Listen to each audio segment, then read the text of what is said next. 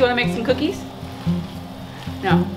Hi flower friends, it's Nicole from Flower Hill Farm, and today I am starting more seeds. I have a huge stack of seeds that I need to start. We are between 7 and 8 weeks before my last frost of the season, which means I have a ton of stuff to start. So let me first show you what I'm planning on starting today. Honestly, there's more than this right here, but these are just the seed packets that I went through. My family is working outside, cleaning up, doing some spring cleaning, because you know how things go, like cardboard boxes are left outside, shovels and rakes and things are all over the place. So they're trying to tidy up the area, but I'm inside doing this. You're gonna hear them hammering away at something. Brad's probably working on the tractor, to be honest with you.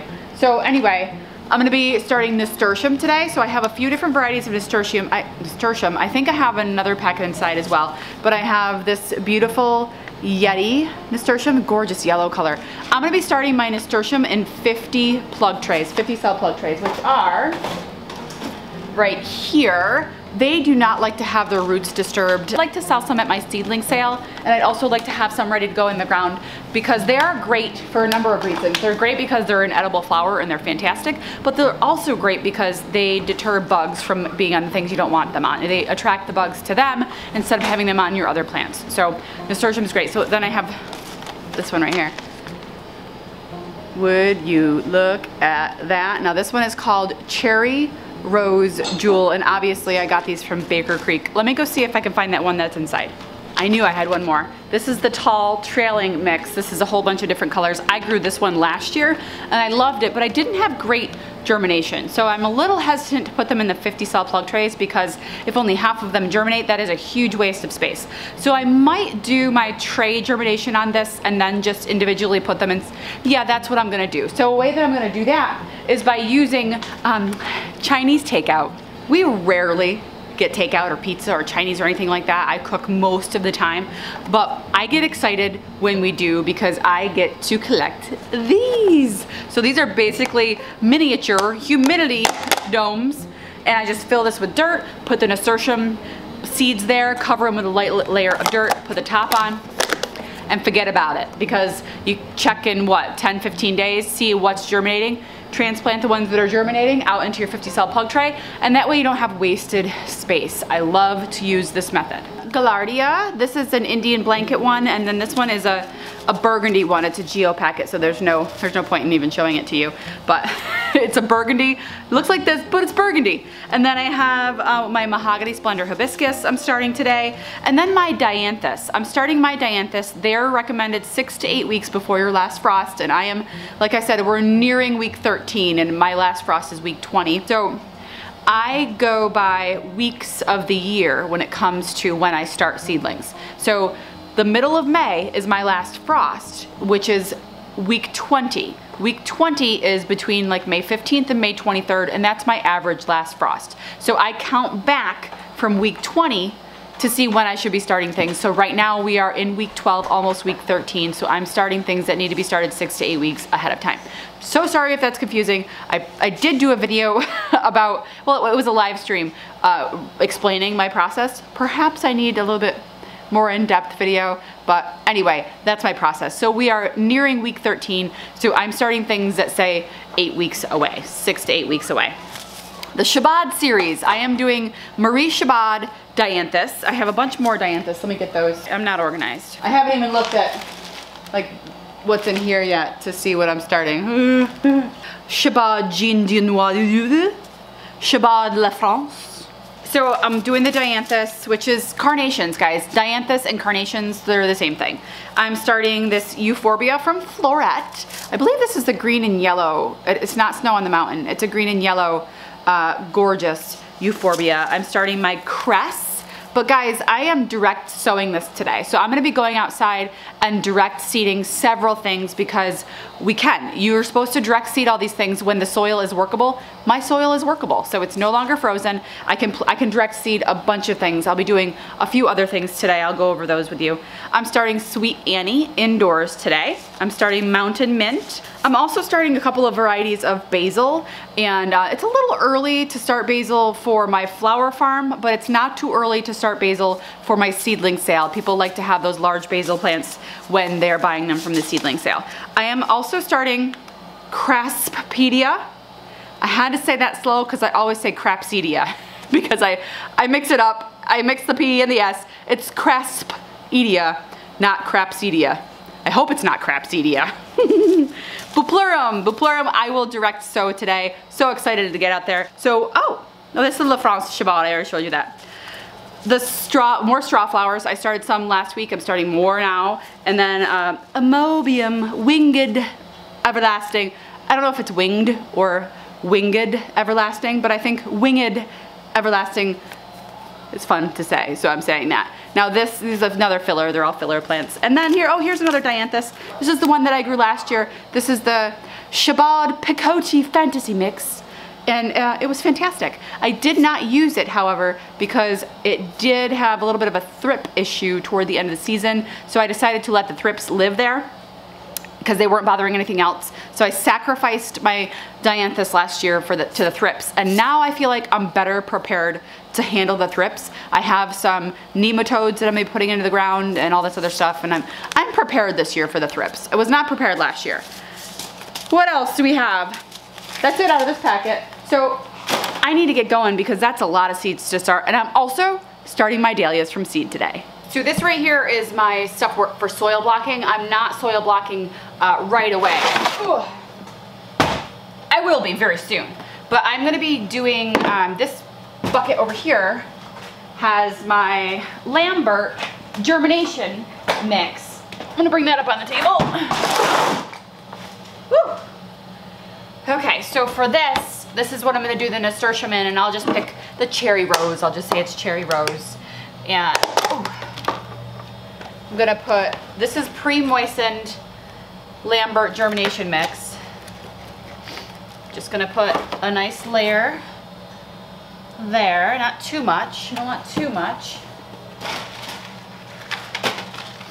Take in this says 25 seeds is the minimum. So we'll see how many there are.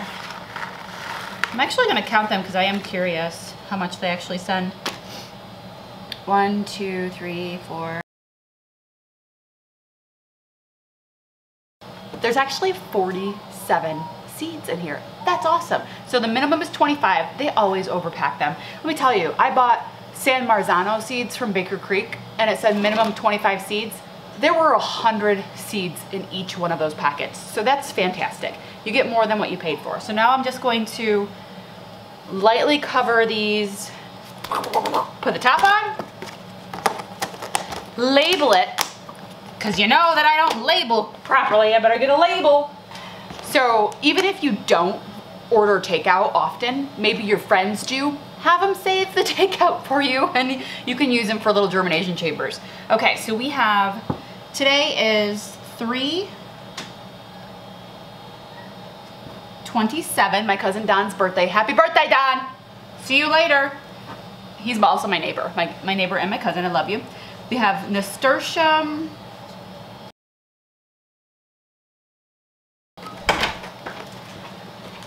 Hey, are those new? Do I need to order more?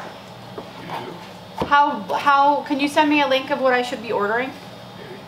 You're the best. I know. You need a haircut, dude. Told you. His hair is like 4 inches tall. Done. Next. That was my only takeout container. Actually, I have hot peppers and one downstairs, but I don't have any more because Brad Pitt took the leftovers to work and threw them out at work. Boy needs to be shamed. Okay, so I went downstairs and I got some more tools. This is, let's see, strawberries. This was a container for strawberries. Used it last year. I think I germinated lavender in this last year. I know it has holes in the bottom, but that's okay. Same idea. Sprinkle, sprinkle, sprinkle. Let's go with the lemon Yeti. I'm not counting that one because I'm lazy. Okay. Little bit on top. Cover it up. Oh, look. Oh no, right here it says Gomphrena 324, which was last year. So, oh shoot, I should start my Gomphrena today. I need to start my Gomphrena today. Okay, so right here I've got 100 nasturtium plants germinating. Yes! I also have these 4-packs. I'll probably just use them.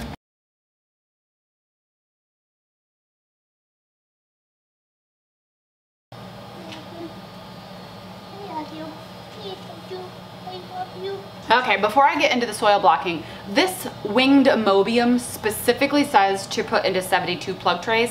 I've never grown this before, so I'm gonna follow the recommendations on the Johnny's seed packet and not soil block. I am going to put them in a 72 plug tray. Just happen to have some right here. And oh gosh, oh, I'm excited about these ones.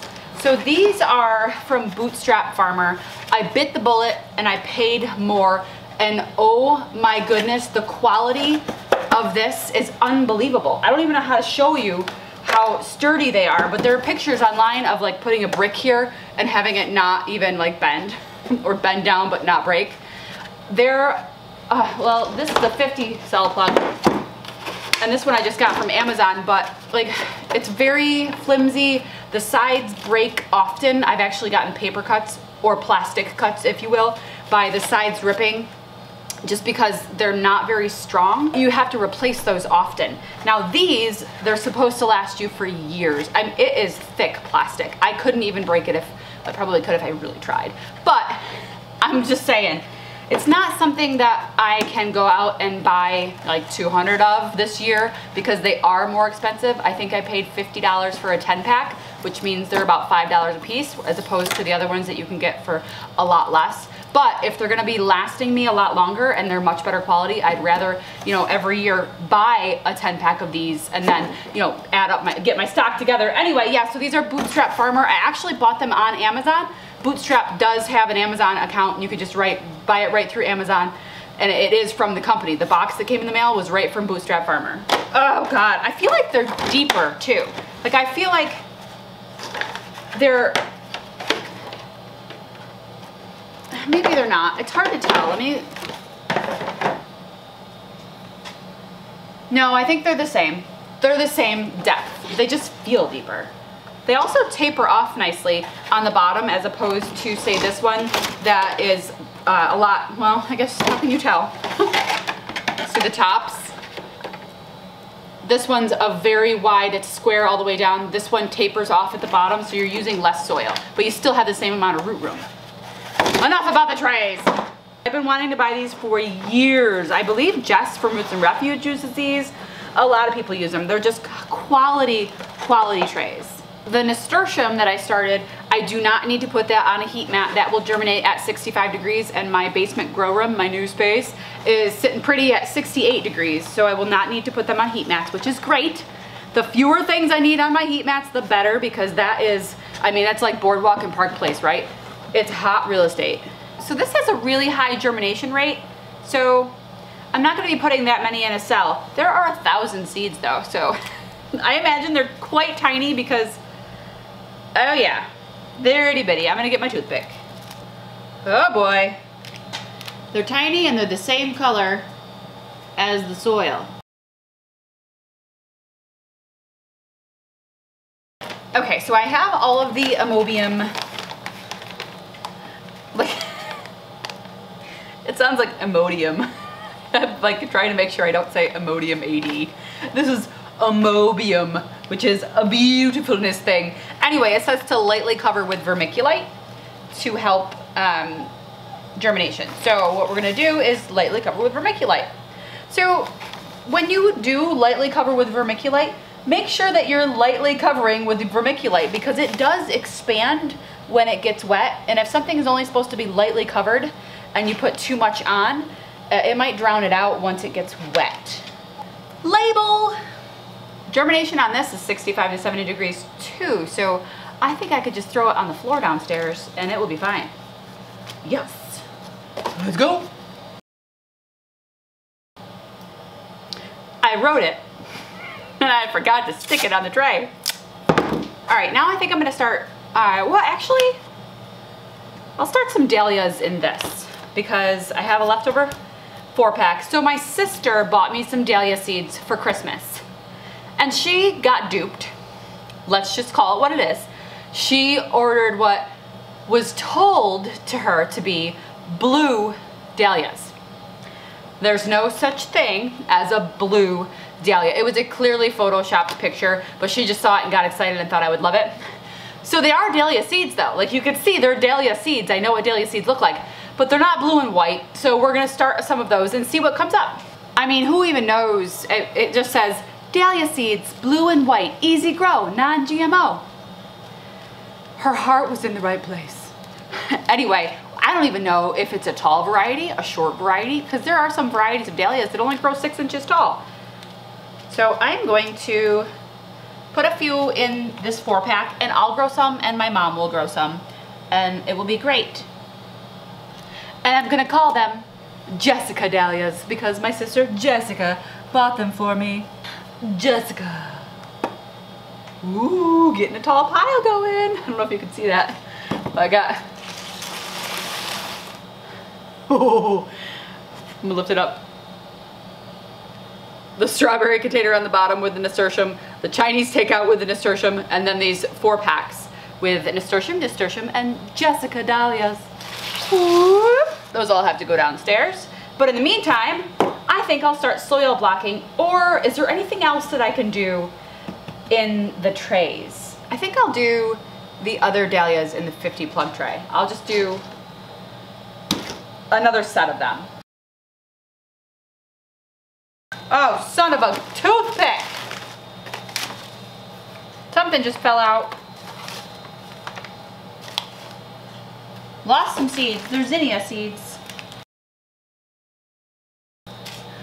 Here's the open. Here's the culprit. Canary bird out of the cage. Canary bird zinnias. Oh my God, there they all are at the bottom. Bad, bad, bad, bad, bad, bad. Where are my dahlias?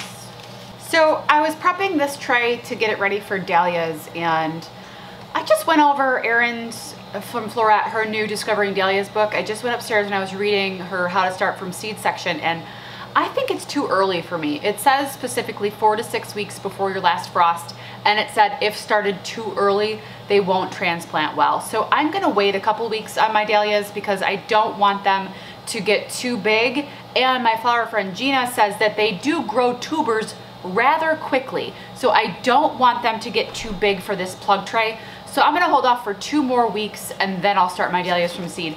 I am gonna continue to grow the Jessica ones though. That doesn't bother me. I just don't wanna do the majority of them and have them get too large and then not have them be successful. So I'm gonna wait. I'm glad I had Erin's book as a reference because I really want to start them, but I have so many other things to start that I'm not worried about it. So I'm gonna leave this tray, set it aside, find something else to use it for, and I'm gonna start soil blocking. So I have about a half bag of Vermont Fort V compost in here, but I'm gonna go ahead and put more in it and get fresh water because it's starting to get a little bit dried out here. So I'm going to, I usually have a pair of scissors over here. Where'd they go?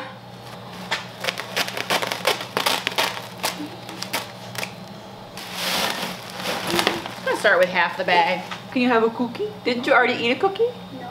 You're asking me if you can have a cookie while holding my Cookie Monster soil blocker? No. I made chocolate chip cookies today and I did have a you had one cookie. You would like another cookie? oh, yeah. You would like one more cookie? Cookie? Cookie? Okay, you can have one more cookie. Cookie! So when I mix together my soil blocking mix, I use warm water. And the water that I have in this bucket right here is cold. So I'm gonna toss it outside, bring it in the bathroom, in the bathtub, get warm water and come out here and mix up my mix.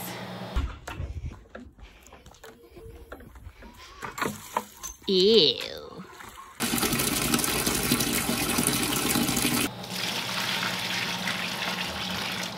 Save a little bit at the bottom. Woo, steamy. My mom was doing it the other day. She's like, it's like making dough. She's right, it really is. X, you wanna make some cookies? No. It sticks together when you squeeze it. It's not too wet. It's exactly what I want.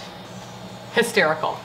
My mother has never really been, I mean, she had gardens when I was a kid and stuff, but and she does have a small flower bed, but I've created a monster.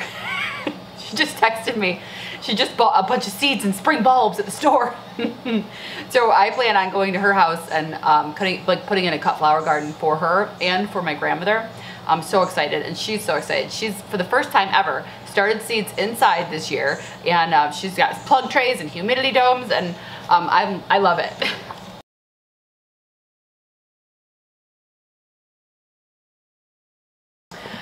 I ran out of trays, so I went outside because the snow has revealed many things, including trays that I left outside. So this I just found, and then I found 2 of these. Super exciting. These are perfect for soil blocks. You just put it in a plug tray, and you can fit, what did I do the other day? I had 5 rows of 3, so you can fit 1, 2, 3, 4, 5. Yeah, you can fit a ton of soil blocks on these. So I'm gonna do those, and then I think I'm gonna go outside and direct sow some things before I start putting the seeds in these soil blocks. I just quickly finished the soil blocking that I had left to do. And a lot of people have been asking me how far, which let me try to hit the light right, so that's full of beautiful soil blocks. So this holds 300 soil blocks. People are asking me how far 1 bag of Vermont compost will go. So the bags themselves are $24.95. If you spend a certain amount on Gardener Supply, you get free shipping. So I always try to spend that amount. I think it's $125. So I have, here's the bags, because they're not large bags. They're not. They're 20 quarts. So $24.95 for 20 quarts, which is super pricey when it comes to soil like this, but it's the only thing that holds up in soil blocks for me. I've made my own mix, but I've never found anything that holds up and does as well as Fort V. It has everything in it that you need. Anyway, so what I figure out is I just had about a whole bag in here, and I just did 1,300 and something odd soil blocks between these 2 300 plug tray or 300 trays, and then a few of the other trays that I use that hold 240 each. And I still have, I would say, at least a third of the soil left. I could easily do another couple of trays with this. So I'm guessing you could do about 2,000 soil blocks with 1 bag. And maybe I'll, you know, actually do that experiment one day. Just dump a whole bag in there and just continue to make them until I can no longer make them, and see exactly how many soil blocks I can make out of 1 bag of Fort V. But 2,000 seedlings for $24.95 worth of potting mix, I guess it's not as bad as when you think of it that way. It's not like you're filling 72 plug trays. Imagine how much soil you would take to fill 72 plug trays with 1 bag. Like, that would be crazy. But when you're doing soil blocking, you don't use as much soil, and it actually says on the bag, designed for soil blocks. You will not find that on anything else. Designed for soil blocks. If you're farming on a larger scale, you also have the option of buying it in a much larger size. I believe they sell it by the pallet.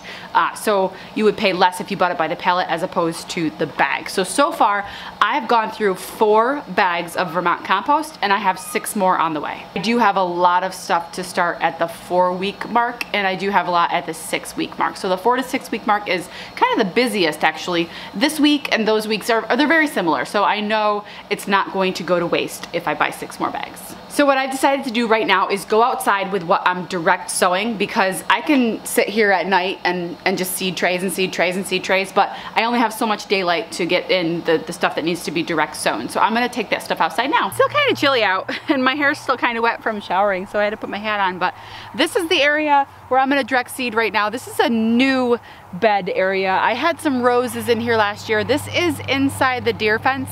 I'm just gonna try doing some of my direct seeded stuff, and here's what I have. Oh, this is what I'm using.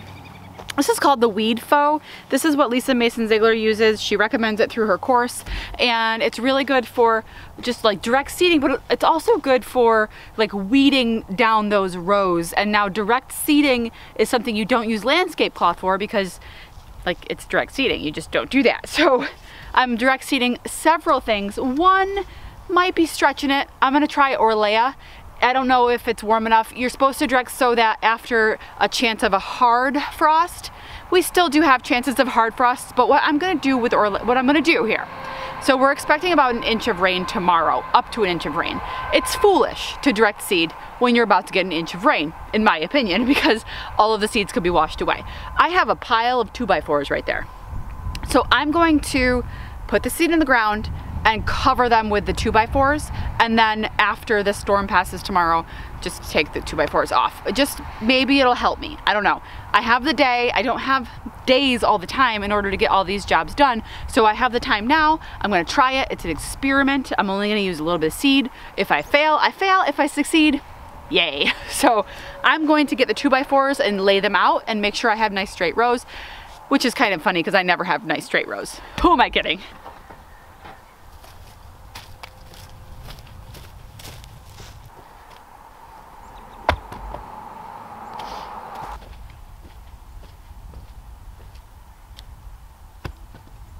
So in this first row, I'm going to do 2 different kinds of cress. I think they're 2 different kinds of cress. One says Persian cress and the other one says emerald beads cress. This one is Lepidum sativum and this one is Lepidum satatum. So slightly different cress, and I am going to label. I have labels and garden markers, and I'm going to make sure that I have everything labeled because that's been haunting me.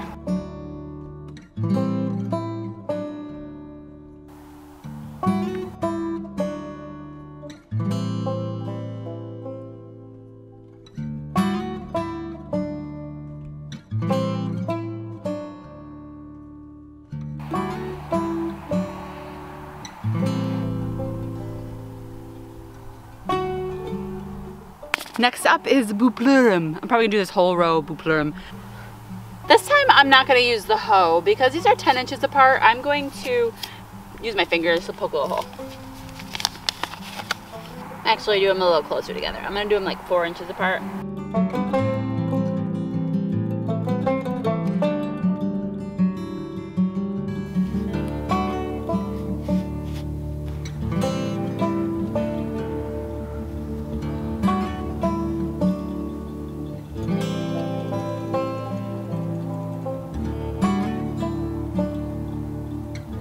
Now this is Orlea. I already have some of this started in the basement, but I'm attempting to do it here. It says direct seeding is recommended.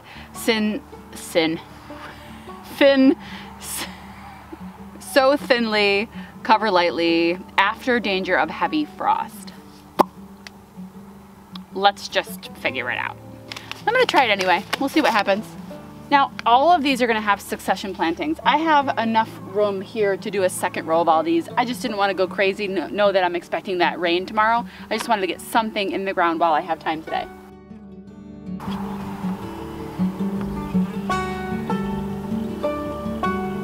I don't think this 2x4 is gonna help much. It's got a lower little indentation here in the earth, but that's okay. So these last 3 seed packets I'm starting are larkspur, and now I did larkspur last year and I think I did it too late because these do not germinate well when the soil temperatures get above 55 degrees, and I don't think I sowed them early enough. So hopefully this is the perfect time to put them in the ground. So I have Galilee Pink Perfection, Fancy Pink with White Bee, and I have Galilee Blue, which is the only larkspur that actually grew and flowered for me last year. I did not have any luck with the white, and this Fancy Pink with White Bee is new for me this year. So I'm going to use the last 3 boards that I have down for those. Very excited about this. Larkspur is just, it's really dreamy. It's one of those gorgeous, I don't know, I think of like an English cottage garden when I think of larkspur.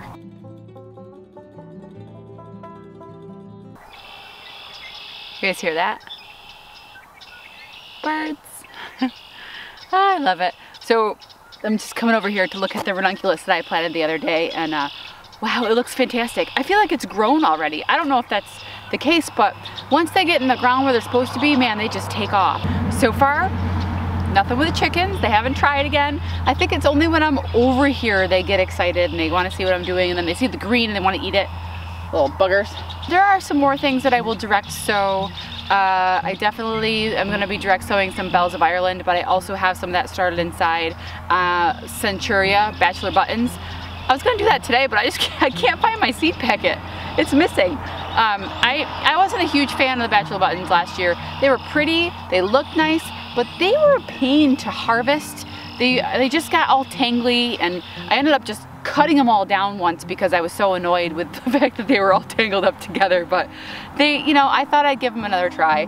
One more try. I'll give them one more try. I think tomorrow I'll take you guys on a little tour of the farm because, I mean, it's spring, guys.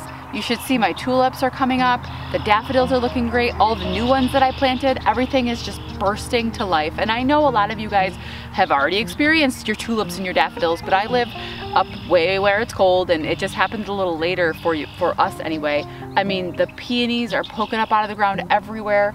Maybe I'll do a little tour of the farm, you know, a mid-spring tour. Wait, it's wicked early spring. It's like the first week of spring. So the first week of spring, tour of the farm, and I think I'm gonna be planting some bare roots as well with you guys pretty soon. So anyway, I'm excited.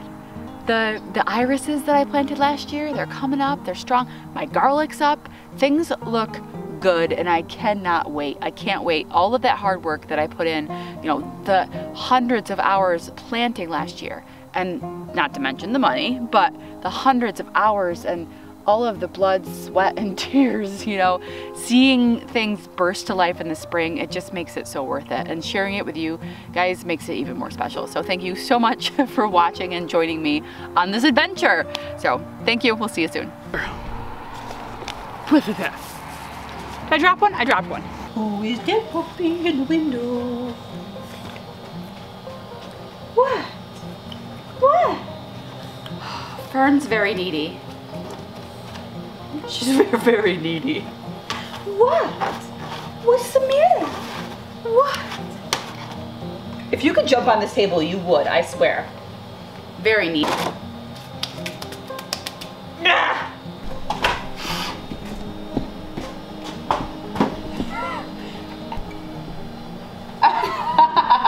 Lepidum sedativium, blah, blah, blah. Oh, you know what I hate about seed packets? They get stuck on the stickiness all the time. My eyes are so sensitive. This is why I wear sunglasses all the time, because I can't even look in the camera. It's cloudy and I can't open my eyes. I don't think I could accurately explain my love for these dogs. I love you so much, Yo. Look at that tail. Look at that tail. Hi, Fern. Yes, you're so pretty. Why are you being shy? Why are you being shy? Never you, Fern. You're never shy. Yo, you being shy?